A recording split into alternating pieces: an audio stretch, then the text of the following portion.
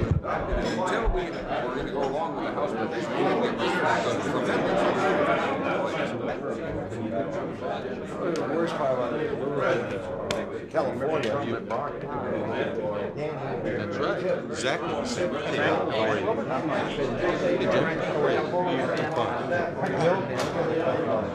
How you doing? I'm riding up with you and Right now, I'm waiting here. 10 down. Yeah. Here's your car.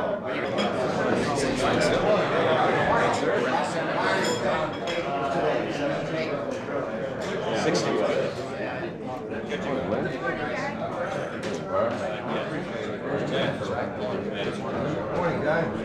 Hey, Jennifer.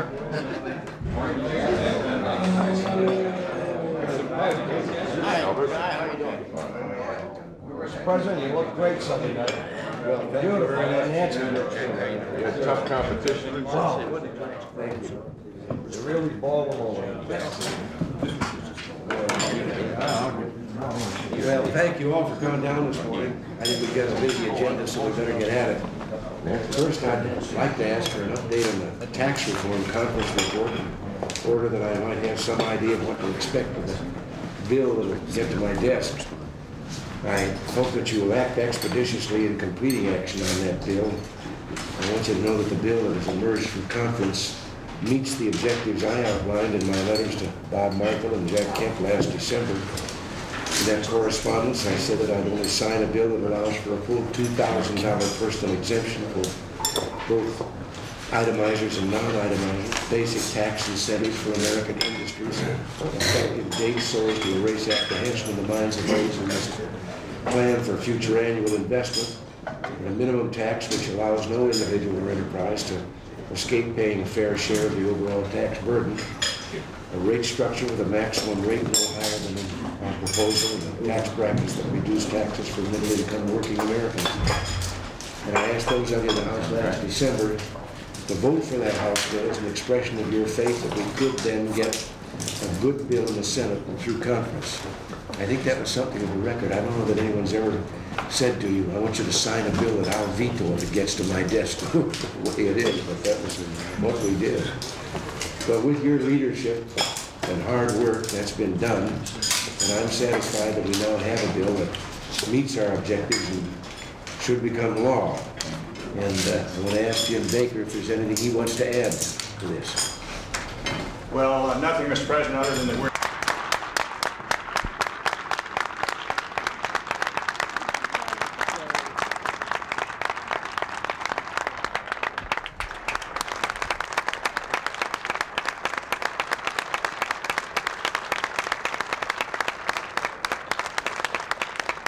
admit that my understanding of this was much more limited.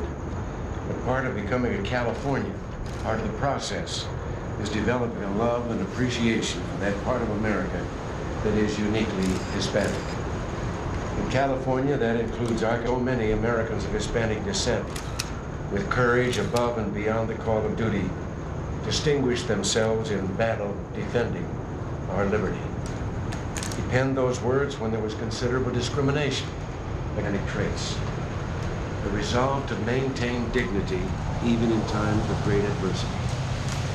Never was that brought home to me more there, close to the highway. And one elderly gentleman invited me into his house, this house. The furniture there it was, standing or sitting in all of that mud. And as we stood there in the living room, administration has been to expand opportunity to all Americans. And if I read the Hispanic community right, that's all that's expected. I've always found it strange that the idea that people should work hard to support their families and improve their well-being is labeled the Protestant work ethic. Remember a man who early in his life picked potatoes for a living, with freedom and opportunity available to him, with hard work and a commitment to excellence. He is today a successful businessman and president of the United States. Esther, I understand that the Hispanic Chambers Convention will open tomorrow, and I had no previous experience in that job. You know, I found that wasn't all a disadvantage. It's wonderful sometimes to not know the things you can't do. 8%.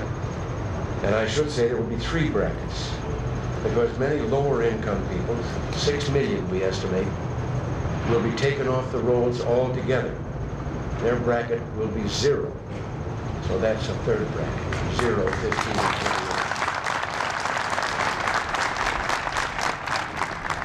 28. This bill, which we fought so hard to get.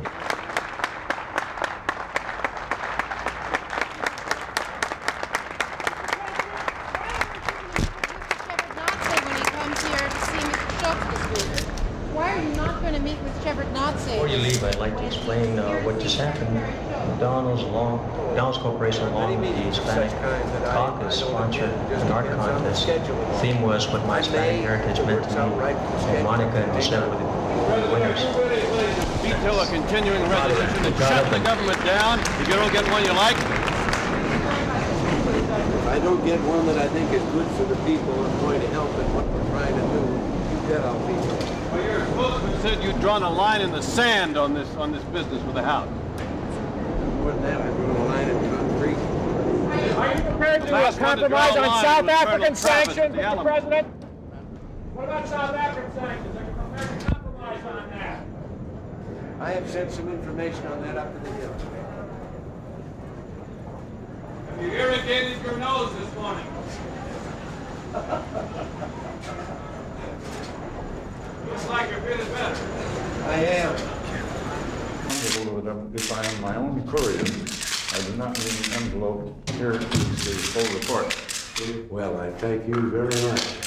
Now, do wait just 1 second. I have something I have to I hope it bears on the high school essay contest. Yes, listen, I think very highly of that. I think it's a great idea, and I like your whole idea about the celebration being a kind of a civics lesson. I think our people need that separation.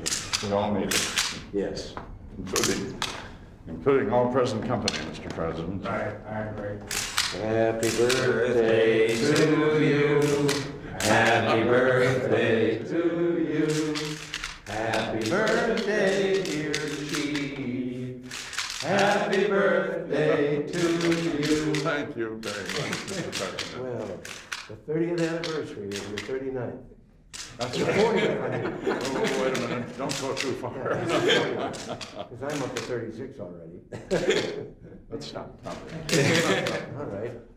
Well, I'm delighted to hear your reaction about that high school essay contest. Even if we write off the people the age of you and Don and all the rest of us, even these fellows. That's what we do. And in recent years, their school hasn't given them much in America. We're going to try to help that. Come on, make a wish and blow those out. Thank you very much. Now we're all waiting to have a piece of cake. Come on over, sit down for a minute. Have you met Mr. Newmeyer, my staff? See you. Very soon he's going to hire a young lady who works here in your building. Oh? We work for Haley Barber and Oh. Well, I need something every day. I have to say this part. One of our gals in the Secret Service is getting married. Peter? No, that's going to work out.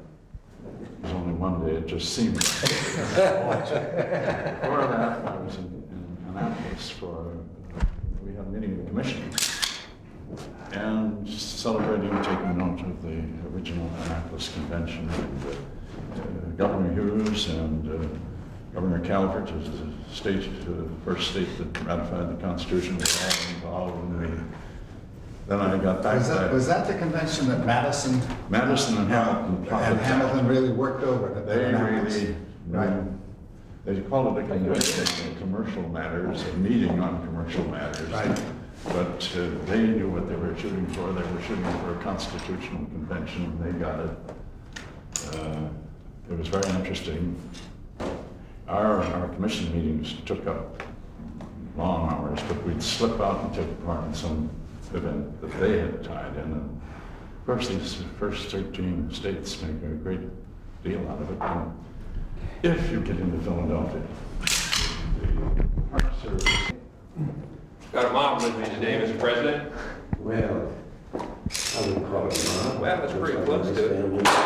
My daughter Kirsten. Hello there. How are you? It's my mother Esther Svahn. Hello. Son John. My wife Jill. Hi, Jill. How are you? Dad there. Hello. Nice to see you. Good to see you. Why don't we, I think you kind of rather play so that one, or we'll come here and have a family group. That's great. Right?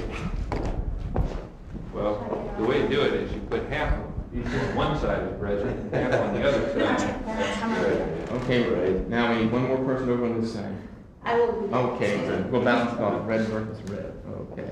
All right.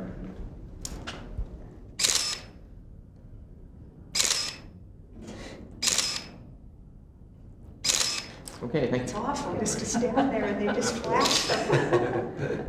Well, Now we can say it's all Don's idea. now I guess we're waiting for us over there. Yes, sir. We certainly Here do. we go. Just a few souvenirs. For Jill. We'll give you some time to read. Thank you. Cufflinks for you. Thank you, Mr. President. Is that And lovely? That's delightful. Thank you very much, Mr. for President. you. The cufflinks for you. Thank you very much. And these with the seal on the key ring. Thank you. Thank you. Okay, you'll have to get some keys. But she's not old enough to drive yet. Well, Soon as well. you must have a key of her own to get in the house. All right. That's it. Thank you. Well, It's a real pleasure. I appreciate it, Mr. President. You guys better go on. Next one. well, what's everybody doing? Well, I think we know why we're all here, and I think we all really should be smiling through our tears. But after 18 years, I can't deny, all the way back in Sacramento, where he was a very big part of some things that we were very proud of there, like the first comprehensive reform of welfare in the United States, and then on here in 1981, the jobs that he's had here, and I know we're going to all miss him, but I also know that we all wish him the very best and wish him well. And Jack, there are no words to express my gratitude for all that you've meant to this administration. And many times when I was kind of fumbling around to get an attitude on something or other, and you would volunteer something, and I didn't go any further. I knew I'd have the horse's mouth. There's a pony in there somewhere, I know.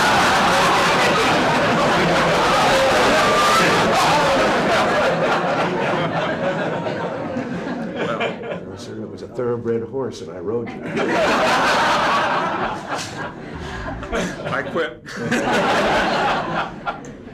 Well, I would like to say just a few things, Mr. President. This is one of the most difficult moments in my life, but the time's come, and you have been most gracious about it. I appreciate that. A lot of people are asked when they leave the White House, well, what do you miss the most? And I will miss the man. I will miss you, Ronald Reagan, President of the United States. I will miss your friendship. I'll miss your jokes. I'll miss your leadership. And I'll miss the personal example that you have set for me throughout most of my adult life. And I thank you very much for the honor and the opportunity. Thank you.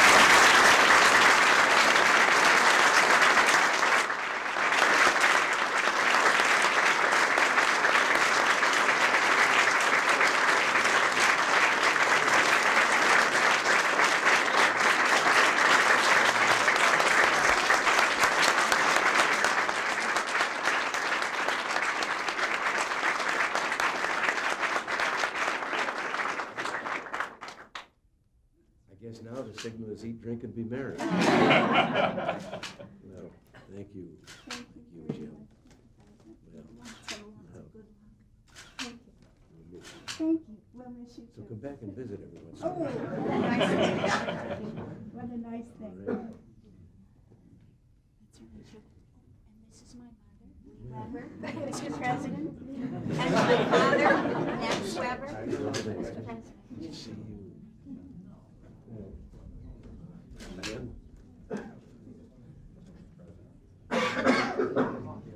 Thank you. Oh, that's friendship. Well, that continues wherever you are. All right. Hi. Oh, there are a lot of them that go back to the early days. It's really All right. Well, Thank you. all right. Thank you. Bye. Bye-bye. That's very emotional. I think What do you do now? What am I supposed to do now?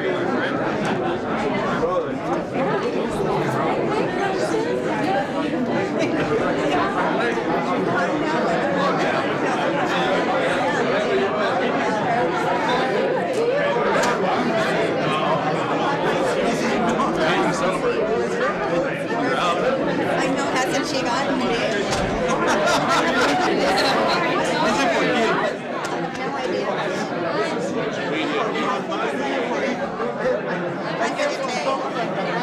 Hi, Terry. Come and see person. I'm so glad you heard everything.